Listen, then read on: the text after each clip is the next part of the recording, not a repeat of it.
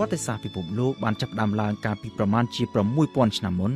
ជាមួយនឹងការបង្កើតសំណេរដើម្បីកត់ត្រាហេតុការណ៍ប្រវត្តិសាស្ត្រក៏ប៉ុន្តែដំណើររឿងរបស់មនុស្សជាតិយើងបានចាប់ផ្ដើមឡើងតាំងពីយូរយារមុនប្រវត្តិជាសំណេរនេះទៅទៀតដែលសម័យកាលនោះគេហៅថាជាសម័យកាលបុរាណប្រវត្តិនៅមុនពេលមានការបង្កើតអក្សរយើងមានត្រឹមតែឯកសារបែបបុរាណវិទ្យាប៉ុណ្ណោះដើម្បីសិក្សាស្វែងយល់អំពីដំណើររឿងបុព្វបុរសដើមរបស់យើងដូចជាឆ្អឹងឧបករណ៍ប្រើប្រាស់ឬក៏រូបគំនូរជាដើមដែលគេអាចរកឃើញតាមរយៈកំណាយបុរាណវិទ្យាតាមរយៈឯកសារបុរាណវិទ្យាអស់ទាំងនេះគេអាចរកឃើញថាតាមការពិតទៅសម័យកាលបុរាណប្រវត្តិមានរយៈពេលវែងជាងប្រវត្តិសាស្ត្រជាសំណេរនេះឆ្ងាយណាស់បើនិយាយអំពីប្រវត្តិនៃភពផែនដីយើងទាំងមូលយើងឃើញថាភពផែនដីបានចាប់កំណើតឡើងតាំងពីប្រមាណជាង4000លានឆ្នាំមុនម្លេះគឺជាភពមួយនៅក្នុងចំណោមភពទាំង8នៅក្នុងប្រព័ន្ធព្រះអាទិត្យក៏ប៉ុន្តែភពផែនដីគឺជាភពដែលស្ថិតនៅទីតាំងដ៏ពិសេសមួយគឺមិនស្ថិតនៅជិតព្រះអាទិត្យពេកដែលនាំឲ្យមានកម្ដៅខ្លាំងជ្រុលដែលមិនអាចរស់នៅបានហើយក៏មិននៅឆ្ងាយពីព្រះអាទិត្យពេកដែលនាំឲ្យមានអាកាសធាតុត្រជាក់ខ្លាំងក៏ប៉ុន្តែភពផែនដីស្ថិតនៅក្នុងរយៈចម្ងាយដ៏សមស្របមួយប្រកបដោយអំណោយផលដល់ការរីកចម្រើនលូតលាស់នៃជីវៈចម្រុះដែលនៅក្នុងនោះក៏រួមមានទាំងជីវិតមនុស្សជាតិយើងផងដែរតាមរយៈការសិក្សាទៅលើដំរីបុរាណវិទ្យាគេរកឃើញថាមនុស្សដើមដំបូងឡើយបានចាប់ផ្ដើមមានវត្តមាននៅលើភពផែនដីនៅក្នុងតំបន់អាហ្វ្រិកប៉ែកខាងកើតក្បែរតំបន់ដើមបូព៌ាបច្ចុប្បន្នក៏ប៉ុន្តែចំពោះសំណួរដែលសួរថាតើមនុស្សចាប់ផ្ដើមមានវត្តមាននៅលើផែនដីជាដំបូងនៅពេលណាចម្លើយអាចមានខុសៗគ្នាដោយខ្លះថារហូតដល់ទៅរាប់លានឆ្នាំមុនខ្លះថា200000ឆ្នាំមុនឬក៏ខ្លះទៀត50000ឆ្នាំមុនអាស្រ័យទៅតាមទ្រឹស្ដីខុសៗគ្នាទោះជាយ៉ាងណាអ្នកសិក្សាស្រាវជ្រាវផ្នែកបុរាណវិទ្យានិងនរាវិទ្យាបានព្រមព្រៀងគ្នាជាទូទៅថាមនុស្សដើមដំបូងដែលមានលក្ខណៈជាមនុស្សពិសេសខុសប្លែកពីសត្វមានវត្តមាននៅលើផែនដីកាលពីប្រមាណជា50000ឆ្នាំមុនហើយលក្ខណៈពិសេសដែលបែងចែកខុសគ្នាស្រឡះរវាងមនុស្សនិងសត្វគឺមិនមែនស្ថិតនៅត្រង់ការដើរជើងពីរការចេះយកវត្ថុមកប្រើជាឧបករណ៍ប្រើប្រាស់ឬក៏ការមានមនោសញ្ចេតនានោះទេលក្ខណៈពិសេសរបស់មនុស្សគឺភាសាសត្វអ្វីត្បិតតែមានសំឡេងមានសម្រែកខុសៗគ្នាដែលអាចឲ្យពួកគេយល់គ្នាបានខ្លះៗក៏ប៉ុន្តែវាមិនមែនជាភាសាដែលមានលក្ខណៈជឿនលឿនអាចឲ្យមានការនិយាយយល់គ្នាបានដូចជាភាសារបស់មនុស្សជាតិនោះទេការដែលមិនមានភាសានិយាយគ្នាបាននេះធ្វើឲ្យសត្វមានការវិវត្តជឿនលឿនទៅមុខយ៉ាងយឺតបំផុតឆ្កែសេះខ្លាឬក៏តោចំណាស់មានបទពិសោធន៍ច្រើនពីមេរៀននៅក្នុងជីវិតក៏ប៉ុន្តែនៅពេលដែលសត្វទាំងអស់នេះស្លាប់ទៅបទពិសោធន៍ទាំងអស់នេះនឹងត្រូវបាត់បង់ទៅជាមួយទាំងអស់ដោយសារតែគ្មានភាសាដើម្បីអាចនិយាយពន្យល់ផ្ទេរបទពិសោធន៍នេះបានហើយសត្វចំនួនថ្មីត្រូវចាប់ផ្ដើមរៀនសូត្រពីជីវិតសាជាថ្មីពីចំណុច0សុទ្ធសាធមនុស្សវិញគឺផ្ទុយពីនេះដោយសារតែមនុស្សមានភាសាដែលអាចនិយាយរាយរាប់រឿងប្រាប់គ្នាបានមនុស្សចាស់ដែលមានបទពិសោធន៍នៅក្នុងជីវិតគាត់អាចរៀបរាប់ពីបទពិសោធន៍របស់ខ្លួនទៅឲ្យក្មេងៗចំនួនក្រោយអាចរៀនសូត្រពីបទពិសោធន៍ទាំងនេះបានផ្អែកលើមេរៀននិងបទពិសោធន៍ដែលទទួលបានពីមនុស្សចំនួនចាស់មុនក្មេងជំនាន់ក្រោយអាចសិក្សាស្វែងយល់និងរកឃើញនូវបទពិសោធន៍កាន់តែថ្មីនិងកាន់តែជឿនលឿនជាងមនុស្សជំនាន់មុនរួចហើយផ្ទេរបទពិសោធន៍ទាំងអស់នេះទៅឲ្យក្មេងជំនាន់ក្រោយជាបន្តទៅទៀតដូច្នេះភាសា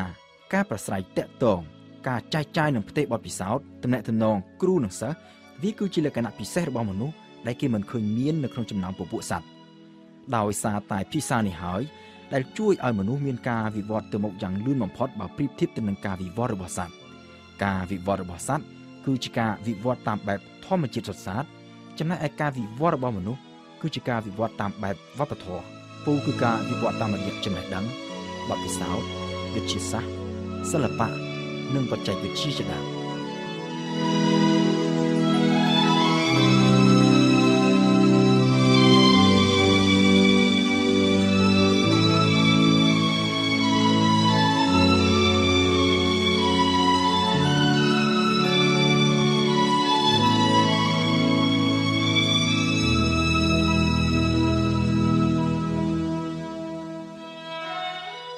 ភាសាជួយឲ្យមនុស្សមានការវិវត្តខាងចំណេះដឹងនិងប្រាជ្ញាស្មារតីទៅមុខបានយ៉ាងលឿនខុសពីសត្វ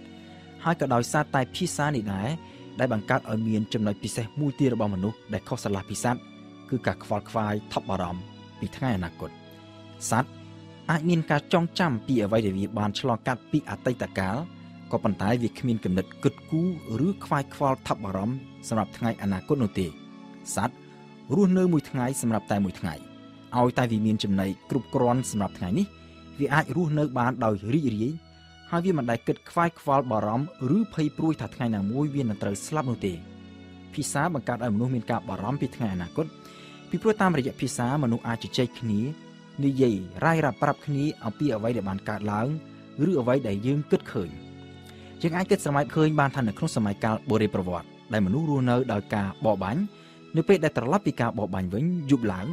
មនុស្សអាចអង្គុយជជែកគ្នារាយរាប់ប្រាប់គ្នាអំពីការបរបាញ់កាលពីថ្ងៃហើយនៅក្នុងការជជែកគ្នានេះពួកគេក៏ដឹងថាមានគ្នាគេណាម្នាក់ត្រូវបាត់ខ្លួនមិនវិលត្រឡប់មកវិញបាត់ខ្លួនដោយសារត្រូវក្លាស៊ីមានន័យថាត្រូវស្លាប់ការដែលអាចជជែករាយរាប់ប្រាប់គ្នាពីការបរបាញ់ពីថ្ងៃធ្វើឲ្យមនុស្សដឹងខ្លួនថាមនុស្សយើងអាចស្លាប់នៅក្នុងពេលធ្វើការបរបាញ់ដូច្នេះនៅថ្ងៃស្អែកនៅពេលដែលយើងចេញទៅបរបាញ់យើងក៏អាចស្លាប់បានដែរការដឹងការយល់ការបារម្ភអំពីថ្ងៃអនាគតធ្វើឲ្យមនុស្សចេះគិតគូរប្រុងប្រៀបរៀបចំផែនការត្រៀមទុកសម្រាប់ថ្ងៃអនាគតហើយការដឹងខ្លួនថាថ្ងៃណាមួយខ្លួននឹងស្លាប់ធ្វើឲ្យមនុស្សយើងមានតម្រូវការដ៏សំខាន់មួយទៀតដែរដែលយើងតែងតែចង់ធ្វើនៅក្នុងពេលបច្ចុប្បន្នដូចជាសប្តាហ៍ថ្ងៃនេះគឺការរាយរាប់និទានដំណាលសាច់រឿងឬហេតុការណ៍ដែលខ្លួនបានឃើញបានជួបប្រាប់ទៅអ្នកដទៃការរាយរាប់ដំណាលសាច់រឿងឬហេតុការណ៍នេះហើយដែលជាប្រវត្តិសាស្ត្របើទោះបីវាគ្រាន់តែជាការដំណាលដោយផ្ទាល់មាត់ដោយគ្មានសំណេរក៏ដោយដូច្នេះមនុស្សជាតិនៅក្នុងសម័យកាលបុរេប្រវត្តិក៏មានប្រវត្តិសាស្ត្ររបស់ខ្លួនដែរពីព្រោះថាមនុស្សមានភាសាដែលអាចនិយាយរាយរាប់ហេតុការណ៍ប្រាប់គ្នាទៅវិញទៅមកមនុស្សរៀបរាប់រឿងរ៉ាវពីអតីតកាលដើម្បីស្វែងយល់ពីបច្ចុប្បន្នកាលនិងត្រៀមខ្លួនសម្រាប់ថ្ងៃអនាគតមនុស្សដែលដឹងថាខ្លួននឹងត្រូវស្លាប់នៅថ្ងៃណាមួយក៏មានគំនិតចង់ចែកចាយផ្ទេរចំណេះដឹងនិងបទពិសោធន៍ទៅឲ្យមនុស្សជំនាន់ក្រោយនិយាយសរុបជារួមមកវិញភាសាការជជែកគ្នាការរាយរាប់រឿងរ៉ាវពីអតីតកាលគិតគូរសម្រាប់ថ្ងៃអនាគតការចែកចាយនិងផ្ទេរចំណេះដឹងនិងបទពិសោធន៍ទាំងអស់នេះគឺជាលក្ខណៈពិសេសរបស់មនុស្សជាតិលក្ខណៈពិសេសដែលមានជាប់នឹងកំណើតដើមរបស់មនុស្សតាំងពីសម័យកាលបុរេប្រវត្តិហើយបន្តរហូតមកទល់នឹងពេលបច្ចុប្បន្ននេះការដែលខ្ញុំកំពុងរៀបរាប់អំពីប្រវត្តិសាស្ត្ររបស់មនុស្សជាតិហើយលោកអ្នកស្ដាប់ដែលកំពុងតាមដានស្ដាប់ចង់ដឹងចង់យល់អំពីដំណើររឿងអតីតកាលរបស់មនុស្សជាតិនេះក៏ជាផ្នែកមួយដែរនៃបុគ្គលិកលក្ខណៈរបស់មនុស្ស